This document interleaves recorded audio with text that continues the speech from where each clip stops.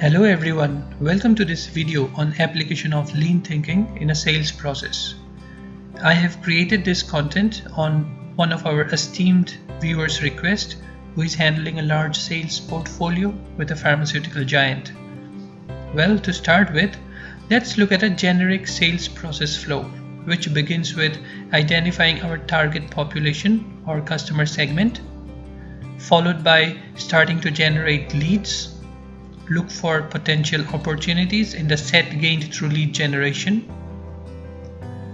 Attempt value-based selling, that is, convince the customer with logic as to how our product or service is going to add maximum value to their requirement. Issue a quote to take forward the selling process. Negotiate to meet customer requirements without compromising on our own value set or business need. Finally, acquire the customer and make them a part of our revenue pool. However, let me emphasize here that this is just the beginning. We have to make sure that we keep our customers happy and retain them by constantly delivering to their expectations and beyond. Let us be loyal to our customers if we expect them to be loyal to our brands.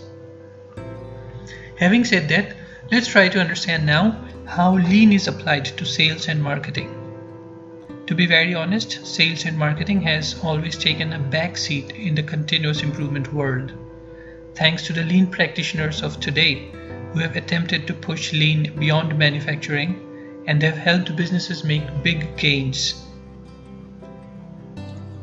Steps A and B of the sales flow actually relate to understanding the voice of the customer. That is the customer's perception of our product offering. Steps C and D are about mapping the value stream and then eliminating or reducing non-value adding activities or wastes. Typical non-value adding examples for sales could be collecting a lot of data and then not being able to make much sense out of it, investing resources to generate sales lead for wrong type of customers, misalignment of our sales program compared to the need of the market, creating and publishing reports which do not help much in making informed decisions, or the very common one is multiple sign-offs for simple activities. Getting rid of such wastes would allow us to make a value-based selling attempt.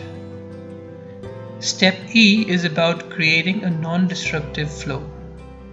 Our product or service offering moves freely to the next stage of the sales life cycle. Step F indicates that we should not push our product or service to the customer. Instead, we should supply only what the customer wants and only when they raise a demand for it, thus creating an on-demand culture. Step G is the final stage when we acquire the customer and we get better at it every day to stay in competition. Corresponding to these sales process steps, here we have the principles of lean. Identify value from customer's perspective for steps A and B, map the value stream for steps C and D, create flow for step E, establish pull for step F, and seek perfection for step G. In addition to these, below are the best practice concepts required for implementing the lean journey in sales and marketing. Sales value stream mapping.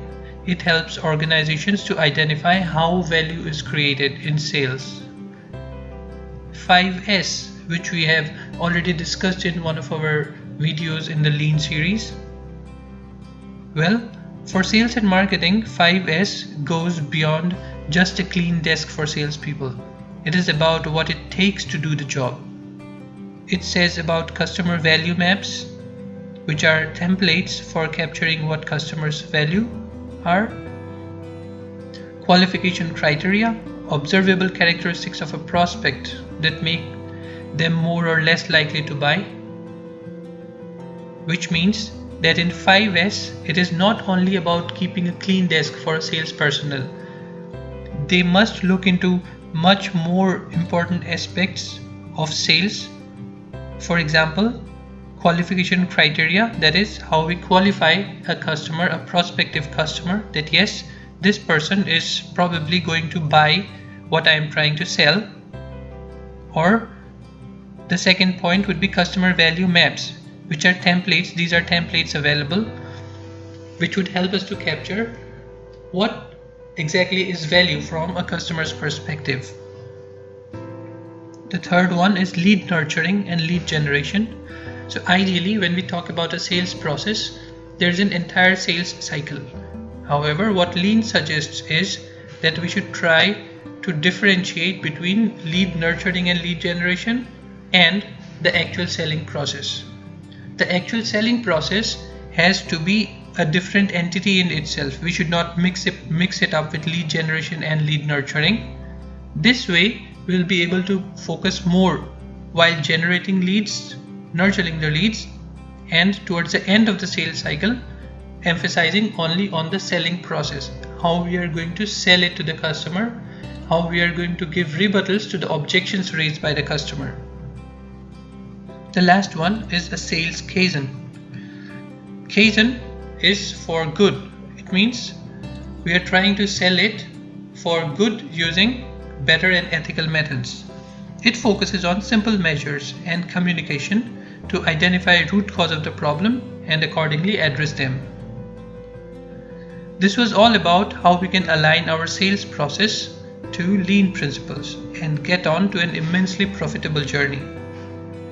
It sounds very easy in theory, however, when we try to implement it in real life, we would face multiple challenges, and patience is the only key here.